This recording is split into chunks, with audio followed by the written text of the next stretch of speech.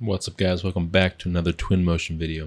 In this video we're going to look at using a different file format to export, which is a bit interesting, but it became available to us whenever we got 2022.2 preview 1. So yeah, it's still preview, but we have it nonetheless. So I would highly recommend that you not only update Twinmotion to the latest, but also check out my video for 2022.2 preview 1. There's a decent amount there. It's some good stuff, but we at least introduce the file format, which is EXR.EXR, or the format called OpenEXR. All right, but before we get into it, if at any point in this video you happen to learn something, please like the video. Really helps me out a lot. Okay, getting into it now. So I'm in just this basic lake house scene, and I've made a new image. This ships with Twinmotion, so this is nothing fantastic. With this, I have a new image made, my own settings, my own kind of everything. So basically, this is my own shot. It's not one that was baked in with this particular file. But what I want to show you first is the fact that if I come into the Export tab here, and I go to More, if I were to export an image, I can choose all of this information. And I've gone over and made videos over these different types of elements we can look at. But particularly with format, we were only limited to PNG and JPEG previously. But now we have EXR, which is really cool.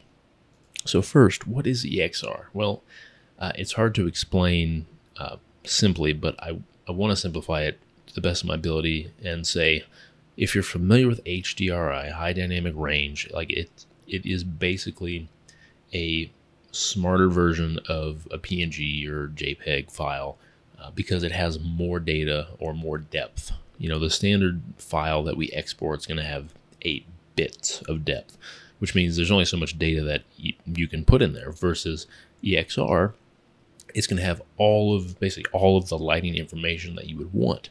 And that is typically around 32 bits, which is great. So that in of itself is basically why we want to start using the EXR format.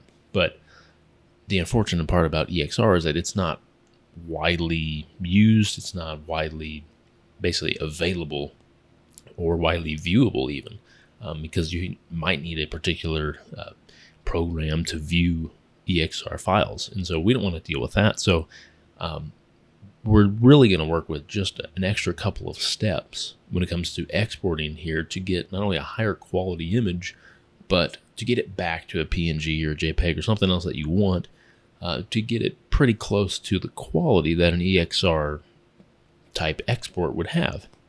Okay, so all right, all of that to say, I'm taking this image. I'm not going to do anything else in Twinmotion actually, because I've gone to the trouble of already exporting a PNG of this particular image, and as well as an EXR. So, but we do want to go to Photoshop, and this is where everything's going to happen. So with Photoshop, you can see here, I've got my image. It's PNG. It's great. It's good. You know, really, I don't have any bad things to say about it, but I do want to show you a couple things. So actually first, let's go ahead and open our EXR. And we want to make sure that we use this and open this as an alpha channel, because the alpha channel is going to have all of our lighting data that we want to have. So that's going to be the first thing. We want to make sure we open it with that. So with this, you can clearly see that it is a little oversaturated. We can easily deal with that later. That's not a huge deal. But I want to show you the differences besides the look, I want to show you the differences in the actual data. And we can find this if I come over here to the PNG. I can go to image mode, and I can see, 8 bits, basically 8 bits per channel. That's the level or the amount of data that we can put into, or that's already within this image. And so if I go to this EXR, we can see image mode, and then look at that, 32 bits. So yeah, there's a lot more data, a lot more information in here versus the PNG. That's immediately what that tells me. So also you can see these numbers up here. We've got an 8 and a 32 after each of these different file names, and that's just telling us that it happens to be 8-bit versus 32. Easy stuff, not a big deal right now, but we will get to dealing with that. So let's go to the PNG, and I'm particularly made this a bit bright in some areas to show you what would ultimately happen. So there's a couple things I'm going to show. We're going to go to Window, and I want to make sure to see the histogram. And if you're not familiar with the histogram, it's basically displaying all the data that is within the image, and where that data is distributed on a spectrum, from light to dark, from this or that. And once you get to some of the ends, you start losing some data, and they're basically clipped out, and that means you don't have data there. And so what I want to do is actually start to adjust some things here. And let's go into my exposure, and I'm just going to bring the exposure up a lot. And you can see what happens with our histogram. We're really starting to lose a lot of data on the right side, but you can see what happens here is a lot of this information it just gets blown out. And even if I bring this down, I do have more data here that I can see, but really a lot of it is lost really quickly. Now let's hide this exposure, and I want to do the same thing here, but because this is an EXR, we don't necessarily want to use the basic adjustments. They're not necessarily meant for this. So what I'm going to do is go to Image, Adjustments, and then HDR Toning, because we're dealing with an HDR image at this point. And so I don't necessarily want to use a particular method. I do just want to play with the exposure in gamma. So moving this over here, if I start to move the exposure up, obviously it gets blown out very quickly, but I really want to show you what happens when the exposure goes down. And I'll go back to the PNG. So you can see here, look at this. I'm actually not losing data. This is, and not necessarily losing data, but I'm not losing quality either. You can see, it gets darker, but I'm maintaining a level of light that is basically consistent throughout the image based on what I'm doing to it. If it's like overexposed or underexposed, I'm not necessarily losing any information because it's becoming blown out or something like that. So I'm going to cancel that, but I'm going to come back here and play with the exposure again, but bring it down. I want to show you what happens when I bring this exposure down, because it is very different than what we were just seeing with the HDR toning. So bringing this down, you can see, I do, like, it gets to the point where it looks unnaturally light still. Like it's not like the lights are dimming, but I'm seeing an even quality of lighting. I'm actually it just becomes darker, and I have the same level of highlights and brightness to it, which that's totally fine. It's just the difference between an 8-bit versus 32-bit image. Okay, so I wanted to look at this specific example, and it's just a different shot in the lake house. As a more harsh example, so what I have here is the same image, but just a PNG and EXR, same kind of deal, but I've really boosted the exposure, the sun, kind of everything to really, in a way, kind of blow out the scene, to just to show you the difference between a PNG and EXR, basically the depth of the data that is within each file format. So in the PNG here, again, we're going to come over to the adjustments and the brightness, and I just want to bring this down. I'm going to bring it down a lot. And so obviously this is what we might have to do to, let's say, utilize this image to some degree. And so, forgetting the saturation, I do need to desaturate this a bit, but besides that, I've already, brought the brightness down as far as I can. Even if I duplicate this, I can see, all right, here are some of my problem areas, and I'm actually going to hide that so we could look at more of a natural looking shot.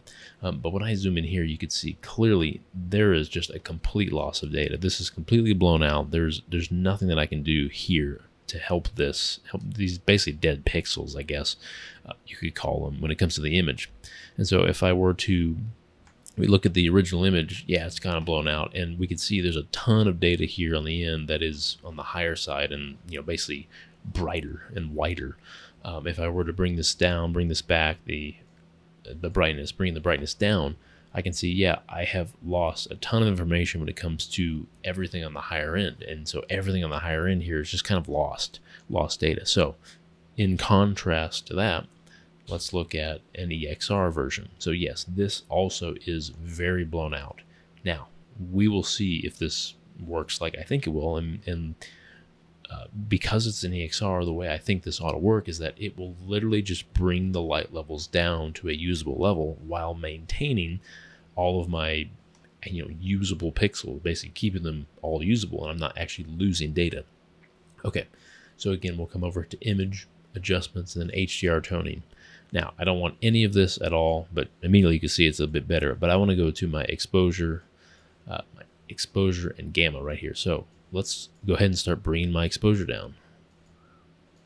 Okay, look at this. So if I continue to bring this down, you remember these specific pixels here on the edge of the frame, they were gone, they were lost. I was basically stuck with that not only color, but the fact that it was dead information. There's nothing there. I can't really alter it because it was blown out. There was no data there to alter. You could see that clearly it's there. And I can, if I wanted to, I can use this as, you know, a separate layer to overlay and whatever. And so I could maintain this data. Now, I don't need to bring it down that far, but you could see where it was. It was very blown out before. And bringing this down here, I could see, ooh, it's very quickly usable data. The difference between something that I started with here versus usable data there. And obviously, if I alter the gamma, this is going to show us what we did not have access to when it comes to the PNG. It's just amazing how far I can take this based on where we started, which was a completely blown out and typically lost data. And the cool thing about this is, if you are a photographer, this applies all the same. If you take an HDR image, you're going to have more access to the data that might be more likely to be blown out if you're working just in an 8-bit or PNG JPEG default format. So this is really interesting, and I like this a lot because it does give you an idea of what to use. So very cool. So let's go back to our image and finish that up. Okay, so what's the whole point here? Well, we want to make sure that we get the amount of data and the light data that we want out of here, and we want to maintain that, of course. But besides that, we do want to get this file format, EXR format, into a, let's say, more usable, shareable type of format. And that's probably going to be a PNG, something like that, because it's a lesser file size for the maximum quality. And I still like PNGs all the time, and so I would regularly use those. But now that we have the ability to use the EXR, I'm typically going to go through this type of a workflow. So what will our workflow actually look like? So the workflow would look something kind of like this. I want to take this image, and it can't be a 32-bit because it's not going to, I'm not going to be able to export it the way I want it to. And so I need to take that down to an 8-bit. Basically, it's going to do it for me, but I want to do that myself because I have more control over it that way. So let's go ahead and go to image mode and just simply change this to 8-bit. Now you can do 16 or whatever you want to do, but you'll see immediately what happens. And it's gonna bring up this HDR toning. And obviously this looks terrible, and I don't like doing it this way because I want to be able to basically change the quality, keep as much data when it comes to the HDR side as possible. And so we can achieve that with a method that is just highlight compression. You can see this looks pretty consistent to the way that it did before we ended up changing from 32-bit to 8-bit. Like, I'm losing some of the highlights, but what it's doing is bringing all the highlights down a bit. So everything's kind of falling in a nice place in the histogram, and I'll show you that here in a second. So this is going to be the best option to bring it to 8-bit. That's, not only a smaller file format, but it's easier to use, and you can export that as a PNG. So I can press OK here, and at this point I'm at 8-bit. I can do everything that I would normally do to a PNG image. So I probably want to change some of the saturation, but I don't want to actually deal with the saturation. I want to change the vibrance. And so, because we want to get basically to the level of saturation that we have in the PNG, because that's what we're used to seeing, but we can change it here. So obviously we know what saturation does. It brings everything down. And while this might be applicable, I don't like using that. I like using the vibrance. And in some cases, you might want to bring the vibrance up depending on the shot, or down. In this case, I want to bring it down. And so what the vibrance will do is affect only the primary colors, the blue, red, and yellow, and surrounding colors around that to the degree that they're still considered the primary colors. So when I bring the vibrance down, I'm not losing all my saturation. But what we can see is that it becomes more of what we'd expect. And, maybe it's minus 35. I don't know, whatever it is. there's also a balance between increasing the saturation, lowering the vibrance, or vice versa, doing the exact same thing just like this. It's however you want to play with it. There's a level of contrast that you get whenever you deal with changing both at the same time. I don't know. This is up to you, but you can make it look like the way you want to. So I like this a little more. That's perfectly fine. And at this point, yeah, we can actually still play with some of the levels. And so here we can see when it comes to the levels, this is my histogram, just like what we saw before. There's my histogram, but with colors. The levels is only going to affect blacks and whites. So what I can see here is that it quickly goes to black. Basically, if I bring this over here, I'm going to get the darks as being darker very quickly, because you can see everything's a little too balanced in a sense that there's not enough contrast. So I can do this two ways, of course. I can hide the levels, come over here and go to brightness and contrast and just jack up the contrast. I do get that, but that actually affects the levels kind of on both ends. So I imagine I bring some of the blacks down and then some of the whites up. That's exactly what the contrast is going to do here. But I want to have more control over that, so I don't want to use that. So let's look specifically at the levels. I want some of these blacks that are kind of on the edge, in the shadow and all that, to be more close to 100% black. And so I can see bringing this up to, if I bring this all the way to the highest level here, everything will be just straight black, and I don't want that. That's too much. So I want to bring it to the point where I'm just starting to get some of this information all the way on the edge of black. So I have some parts of my scene that are 100% black. And then the same thing with the whites. There's a debate that I could bring it all the way over here. I don't want to do that necessarily, but bringing this in, you can clearly see, it gets brighter, and it gets too bright very quickly. So I probably just want to bring it up to this point. So I like this a lot. And if we look at the difference between this and the PNG, obviously let's hide that, but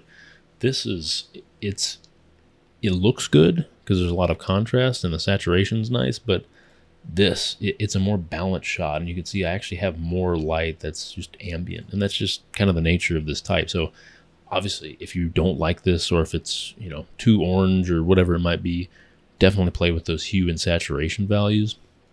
You could do this here. It's very simple to make this look a little more blue than orange, something like that. So I like this a lot, and you can clearly see now with this, let's say, okay, we're good. I'm going to bring some of the exposure down and compare this to my PNG just to see the difference.